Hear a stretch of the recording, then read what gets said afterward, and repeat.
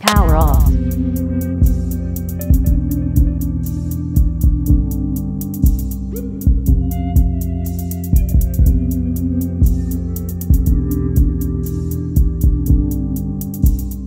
What's going on, everyone? My name's Roscoe and welcome to my channel.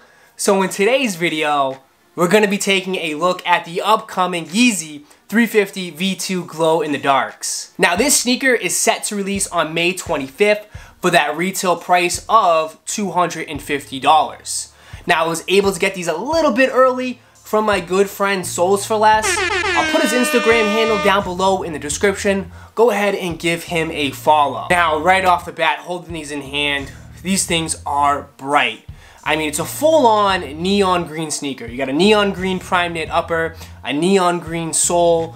It's coming in with that nice translucent stripe. The color of the stripe is more of like a faded, worn out, vintage yellowish color, and I like it. Kind of gives the shoe a little bit of a pop. This thing is shining, it's bright. It's a fun sneaker, that's what it is, and I think that's what it was intended for. I mean, this all started because of Ye's daughter, North. She asked her dad, hey, I want some, glow-in-the-dark Yeezys, and he's like, sure, hey, and then here we are a year later, we are getting a full-on neon green. This isn't to no surprise, really, because if you look, I think right now, one of the upcoming, summer trends for 2019 is these neon green or neon color sneakers. And I'm not knocking it, I like it. I mean, it's just a fun sneaker. You throw this on with your favorite shorts and a nice t-shirt and you're good. Cookouts or just hanging out on the porch or even at some of the theme parks, wearing this all day. It's just a fun shoe, and that's what I think was the purpose of it. Now, when I initially saw early photos of the sneaker,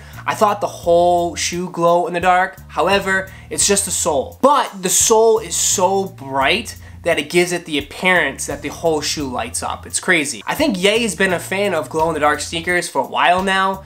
I mean, when the first Nikes came out, I mean, the soles glow in the dark. One of the 750s that came out, the sole glow in the dark. Now, to get the shoe at its brightest, you're gonna need to take these and put them up to like an LED light and hold it for like 30 seconds, which you would do for anything that glows in the dark.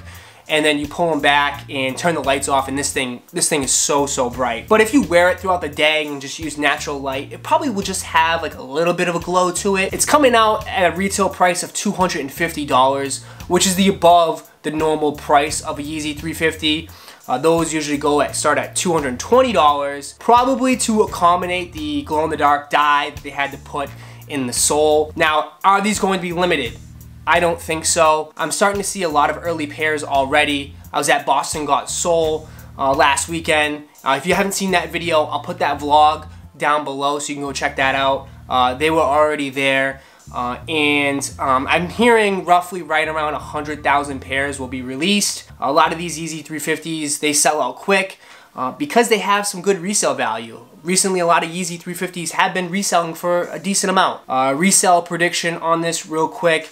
I'm thinking right around $350 to $400 depending on your size. I would say don't sleep, man. Don't sleep on it. I know it's neon and it's crazy color, but these are cool. These are cool, they're unique, they're different.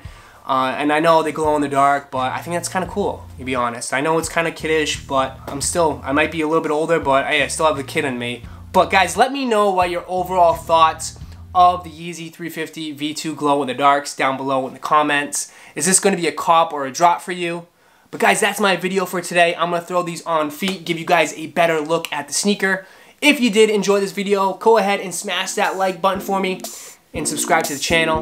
And like always, I'll catch you in the next video. Peace!